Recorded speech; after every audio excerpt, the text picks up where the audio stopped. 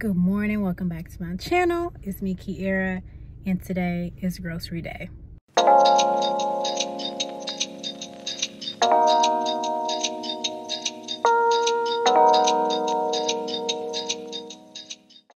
So before I got my shopping started, I was really craving some fresh juice. So I stopped at Nectar to get me a fresh juice. Has a whole lot of benefits in it. And I was just looking for something that would just feel good and replenish my body. So I got the recovery drink. Okay, so I got the recovery juice. And it is beet juice, green apple, ginger. I add pineapple in mine because if you ever had beet juice, then you know how beet juice be. But this is the juice. Once I get my juice, I head to Sprouts. Now, out of all of the grocery stores that I shop at, Sprouts is really the main one. So I spend most of my time here. If I'm going to any other grocery store, it's really because there's other one-off items in other stores that I do enjoy as well. So when I get to Sprouts, one of the things that I needed to re-up on is something called Carbo Vegetabilis. And this is something that my naturopathic doctor told me about. It is basically a homeopathic medicine made from activated charcoal that helps with abdominal bloating and gas and things like that. Next on the list, I'm going to be showing you a few of my favorite things to snack on. First up are activated pumpkin seeds. These are really so good for you. I like to just snack on them, by the handful, but also adding them to cereals and things like that. Next up is JoJo's dark chocolate covered pretzels. These are gluten-free, but they do have 3 grams of sugar. So if you are completely avoiding cane sugar, you might not want to grab that. Me personally, I do avoid cane sugar, but if I do have it, I have no more than like 7 or 8 grams of it. And as you saw, they only have 3 grams of sugar per serving. So do keep in mind though, that if you are trying to cut cane sugar, that's a good way to do it, just by having snacks that are not loaded with, a bunch of grams of sugar. Next up, I gotta stop in the chip aisle to get my favorite chips. I probably share these with y'all in every single video. That's just how good they are. Made with avocado oil. They have a lot of different flavors. They're really good. Yes, I got 2 bags. Don't be judging me. Moving on. Next up are these popsicles. These are gluten-free, dairy-free, and vegan. It's heating up in Arizona, so I just wanted to try something new, so I added those to the cart. And now we're moving on to the kind of miscellaneous. So I added some cacao powder. I like to add this to chocolate smoothies or when I'm making something or baking. It's really, really good for that. And if you didn't know, cacao powder has so many benefits. I mean, it's an antioxidant. It is a superfood, just an all-around good thing to add to your grocery list. The next thing I like to buy is water. My water of choice is always going to be spring water. So you won't see me drinking anything else besides that unless I'm in a situation where I can't buy anything else and that's all they're offering. Because spring water is really king, okay? Moving right along, this is Char's ciabatta bread. It is gluten-free. They do have a whole line of other breads. The ciabatta bread just happens to be my favorite. In fact, I have a pulled chicken barbecue slider recipe using those. If you want to see that recipe, go ahead and drop a little chef emoji in the comments. Next on the list is Char's pizza crust. It is gluten-free. If you've been following me, then you've already seen my videos on how I like to make my gluten-free and dairy-free pizzas. If not, just go ahead and scroll through. You will see them, and I'll tell you right now, I'm sure that you will love them, and they're probably not what you expect from a gluten-free and dairy-free pizza. Next up, we got this umami joy sauce. It is a soy sauce alternative. It is gluten-free with no soy, no wheat. Love to use this when I am making something Asian inspired, like stir-fry noodles or something like a sweet teriyaki chicken or shrimp. Just something really good and savory. Definitely got to add some tuna. This right here is such a great source of protein. When I first got into the gym and I was focused on fat loss, I definitely used a lot of tuna.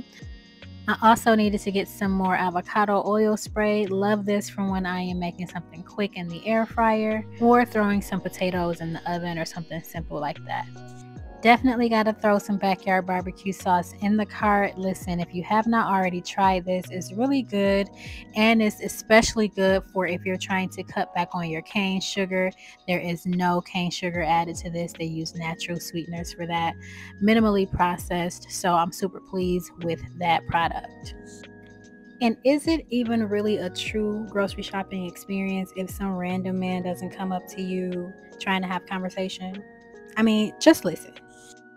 For Easter, It's our but it's anniversary far tomorrow. from where I live, and so I just was like, that's too long. It was about 30 minutes.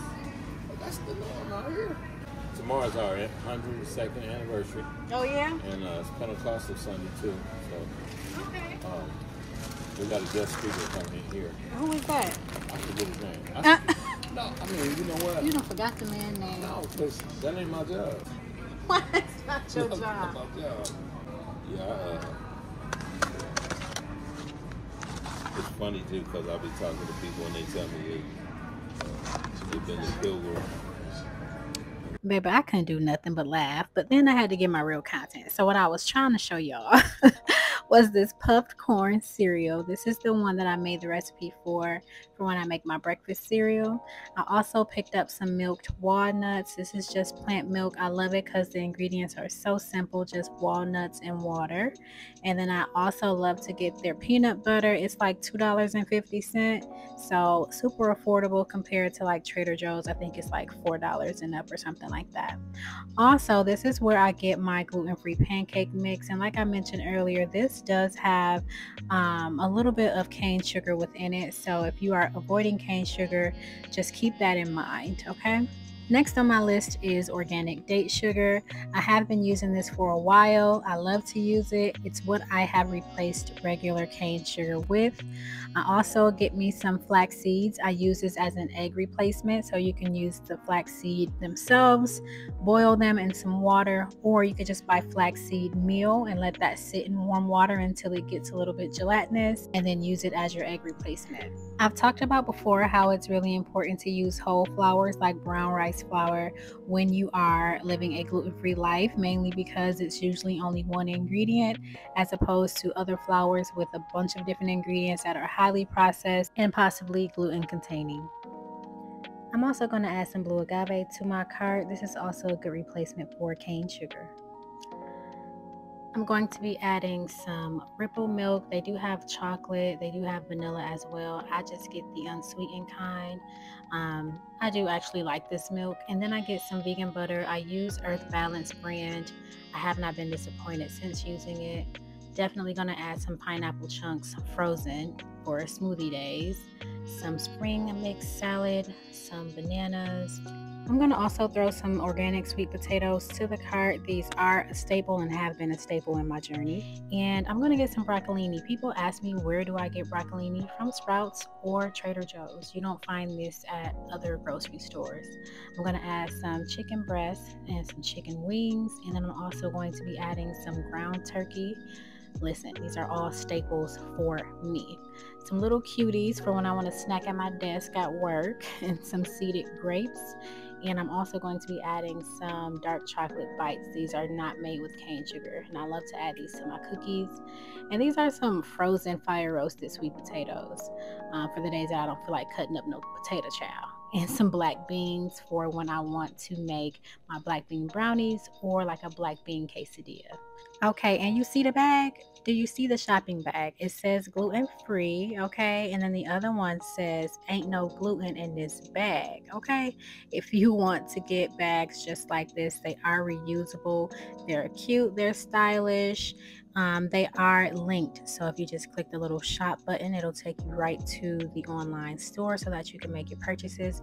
There are other things on there as well that you could buy, aprons, mugs, things like that. Just, for the gluten-free girlies out there, I can't be leaving my girls out, but I love them. I think they're so cute. Next stop, Trader Joe's.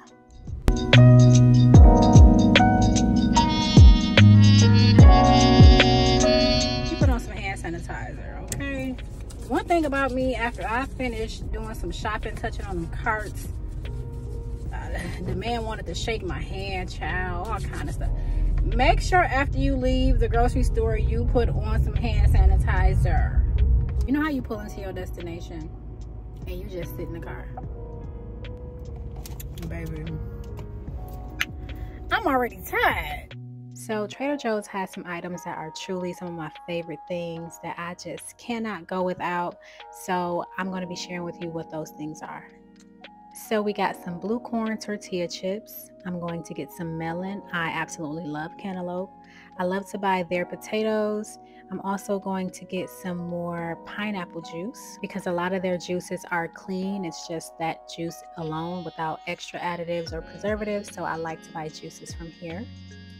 And I'm adding some soy chorizo to the cart. I started eating this mainly when I started training because it was one of the recipes that my trainer shared with me. So if you want to know how I make my breakfast burritos or breakfast tacos with soy chorizo, let me know in the comments. We're going to be adding some gluten-free waffles, some jasmine rice. It's super convenient for the days that you don't want to actually cook rice, okay? Adding some frozen salmon and some red lentil pasta, which is gluten-free.